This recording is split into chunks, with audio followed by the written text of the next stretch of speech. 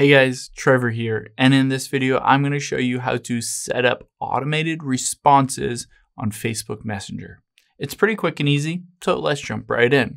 Now, I'm on my iPhone. You can do the same steps on Android or computer as well. So if I open up Facebook here, I can always get into the messages and respond to any specific messages from my personal account or my page.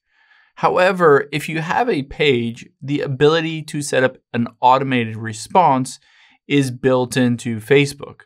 However, you need a different app to do it. So let's go into the App Store or Google Play Store, and we're going to tap search and search for Meta Business Suite. So this is created by the same company that creates Facebook and Facebook Messenger.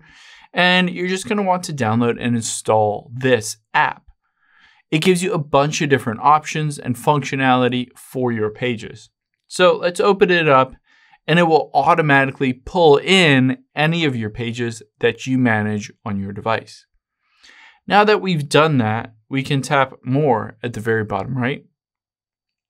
And on here, we can tap on Settings at the bottom left. Now, finally, we're in here. Midway down, the third option is automations. Let's open it up, and you can see instant reply, away message, frequently asked questions, contact information, location, and hours. These are all things that you can have automated replies to. So, for instance, for hours, we can always toggle this on and add a message. My hours are 10 to 10:30 a.m. on Tuesday, and hit save. So anybody that sees this will get an automated response that says my hours are whatever.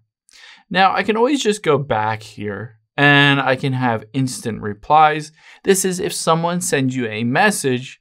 This is good because maybe it answers some common questions or just says, I'll get back to you as soon as I can. Leave your phone number or an email address or anything like that. You can also have away messages if you wanted to automate an away message if you're on vacation somewhere or if you're not working and someone sends you a message and it's the middle of the night. There are a bunch of different options on here that you can control and customize so that it makes your life easier when you're managing all of those messages in Facebook Messenger. I hope this helps. If it did, hit the subscribe button down below. It really helps me out, and I'll catch you on the next one.